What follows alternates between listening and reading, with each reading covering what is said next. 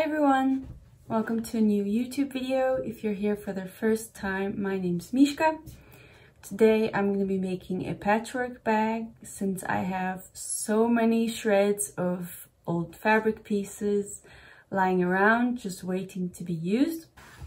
This is my assistant, Mousy. Say hi, Mousy. She's usually not quiet at all. Huh? So what you'll need is a sturdy fabric. I used some white cotton. It used to be an old tablecloth, which is actually perfect. What are you doing? What is she doing? What else do we need?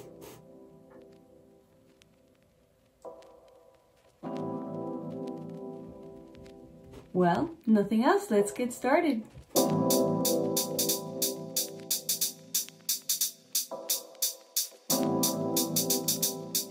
Just to get a rough idea which size I wanted to make the bag, I just used a bag that I already had and just worked around it.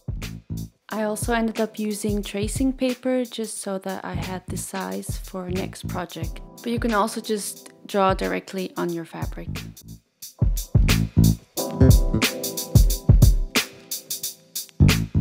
Just to mention, this was a really quick project. I worked really quickly and I didn't measure everything exactly as it should be. I just kind of, eyeballed it, which worked for me. I just straightened things out as I went along, but maybe you should just measure things exactly the way they should be.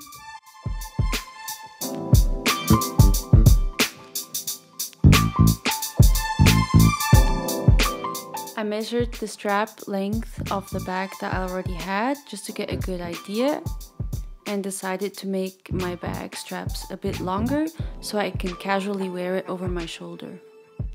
For the strap width, I went for about 10 centimeters. Then fold them in half, press them and sew them along this line, making sure you don't close one of the ends.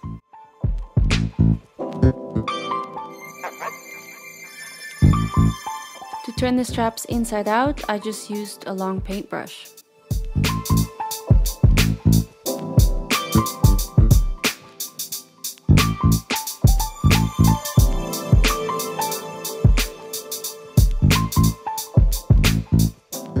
So we end up with one long piece of fabric containing two main panels and two side panels.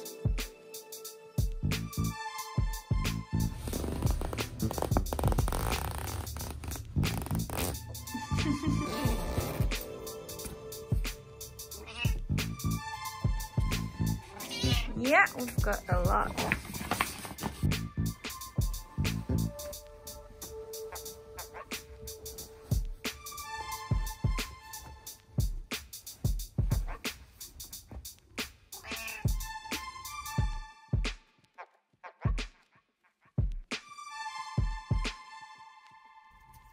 Hey Mousy, I need my chair back.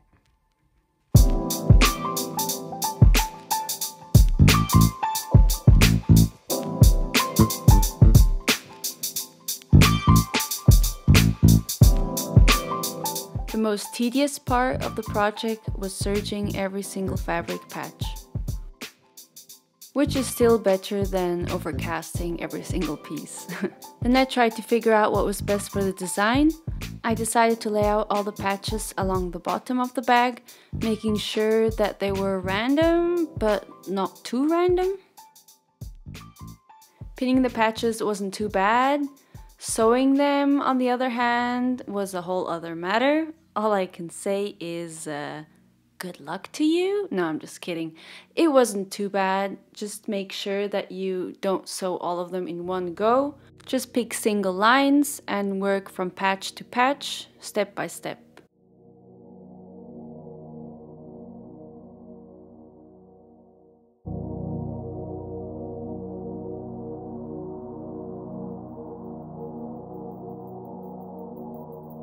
Moving on to the top of the bag, I just serged and overcast the top. When attaching the bottom panel to the main part of the bag, Make sure the right sides are facing.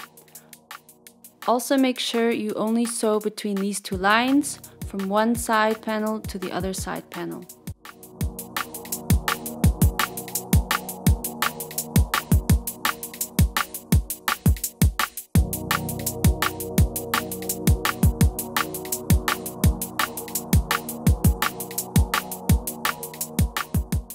To give the bag a 3D shape, I started with the bottom panel, attaching it to one side panel and then another main panel, sewing together along the bottom.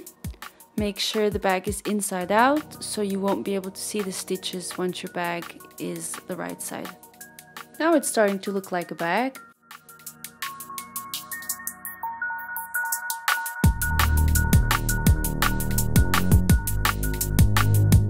For the straps, I first pinned them to the bag just to make sure I could try out different widths until I found the sweet spot, making sure the bag sits smoothly. And then I sewed them on real sturdy with a cross in the middle. To round things off, I wanted to make a pocket for the outside of the bag. I gave it a square form and I went for 10 centimeters by 10 centimeters.